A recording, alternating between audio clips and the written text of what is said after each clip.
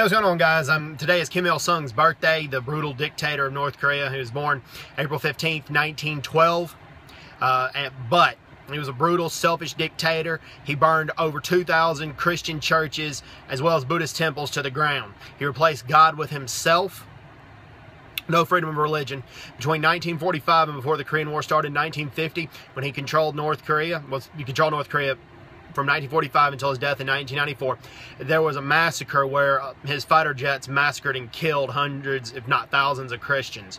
And to wish him a happy birthday, sarcastically, I'm going to donate this book called The Aquariums of Pyongyang, 10 Years in the North Korean Gulag. It's by Kang Chol Hwang. Okay, Kang Chol Hwang was from Japan, actually. His grandparents were from Jeju, but when Japan occupied Korea between 1910 and 1945, his grandparents moved from Jeju Island to Japan for work opportunities, because there were more work opportunities in Japan at that time than in Korea when Japan occupied Korea. And instead of returning to South Korea, or remain in Japan, they chose to go to North Korea. And they found out it was the biggest mistake they ever made.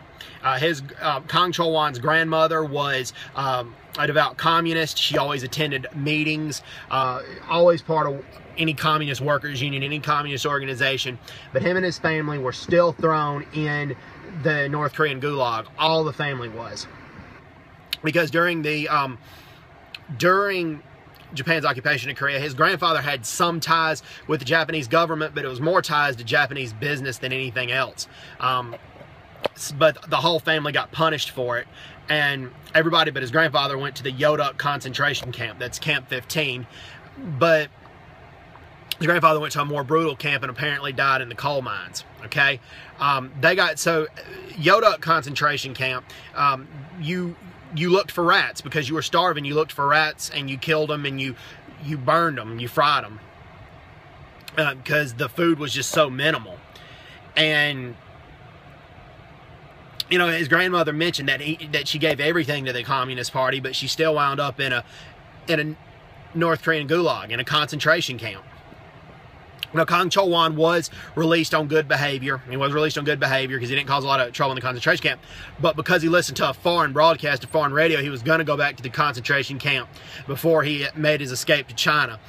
And he escaped to China, and then eventually he found asylum in the embassy of South Korea.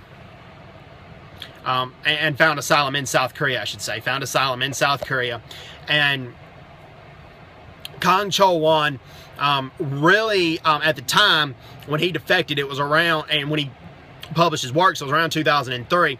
And he thought at that time that a lot of people, South Korea was having a sunshine policy with the North, where they were giving unconditional economic aid, that they really didn't care about the defector stories. Now, it was changed when I was there. They really they felt for the defectors when I was there just recently, but in 2003, a lot of times that was not the case. And he felt like he had a lot more sympathy from the U.S. than he did from South Korea about the whores and the defection.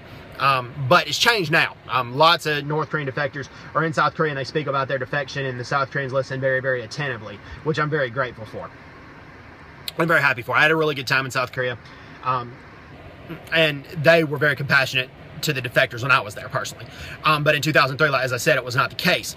But he published his work. He talked about the horrors that he experienced in North Korea. And some students in South Korea would talk about how it was South Korea's fault, or it was the U.S.'s fault that North Korea was there. It was. Kang Chol Hwang eventually said, if North Korea is so great, go live up there. Being facetious or sarcastic, obviously. Because North Korea, if you read this book, North Korea is basically, no way to say it, but it's a hellhole. It's hell on earth. So and there were people in the concentration camp as well that had lived in Japan when Japan occupied Korea, but they were loyal to the Communist Party, loyal to Kim Il-sung, but they still wound up in the concentration camps. It was the same as a famous opera singer called Kim Yong-gil.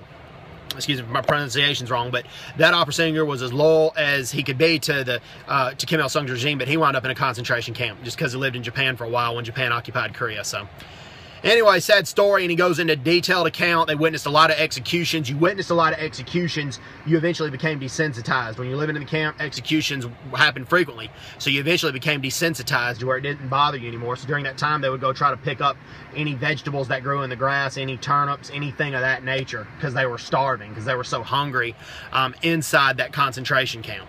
So anyway, hope everybody's doing well. Take care. God bless, and bye-bye. Bye-bye.